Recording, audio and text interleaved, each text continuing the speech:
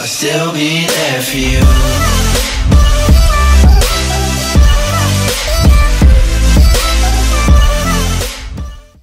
Yo, what is going on YouTube? Welcome back to a brand new video. In today's video we have got out a car to car merge. That is right, so that's why you want to watch the whole video, every single minute of the video, so you don't miss a single part of today's video.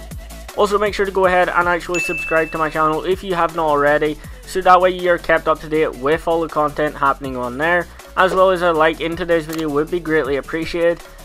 As well, make sure to join the Discord GTA Hub, as that way you can literally find a bunch of people to actually help you with a bunch of these here videos on the channel.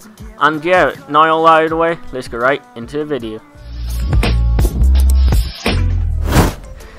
Yo, if you're looking for the best GTA 5 services as well as modder accounts, all that there good stuff for GTA 5, then be sure to check out MessyModding for literally the best stuff to do with GTA, whether that be on Xbox, PS4 or PC. He literally has everything with modder accounts, cash drops, anything account services. He's got it over on MessyModding, so definitely be sure to go in the description down below and check him out.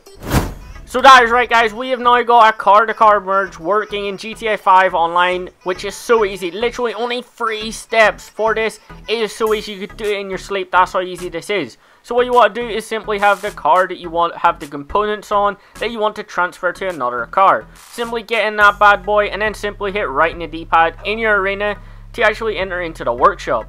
Now in the workshop you just want to find the cheapest option, whether that be a number plate, anything like that. Simply just go ahead and actually purchase that. Now once you've purchased any random upgrade, does not matter, cheapest is better, so you save yourself a few quid. Now once you have gone ahead and purchased any item that you want, then just simply go to crew color. Now what you want to do on crew color is simply just hover over the crew color itself. Now once you're hovering over crew color, then just hit the home button on Xbox, and then all you want to do from there is simply go back to GTA and get out of your car. Now if you done it correctly, you simply won't have any interaction menu whatsoever, anything like that for the mechanic.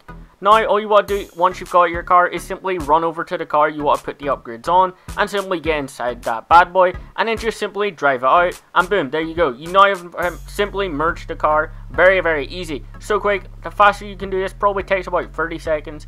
Like I said, you could do this in your sleep, that's how quick it is and easy. Now once you have drove the car out, then simply just get out of the car itself and it will actually despawn and return it back to the garage. And then all you do is simply get inside the car again, and then all you want to do from there is simply just change one thing on the car itself. Like I said, cheapest option to actually just ensure that it does 100% save. So that way when you go to a new session or restart GTA, you will still have the upgrades on the car. And as you've done, you have now simply done the car to car merge glitch. Very easy in GTA 5 online. So yeah, that's it for today's video. Very quick, simple, straight to the point, and yeah, Venom plays, bye.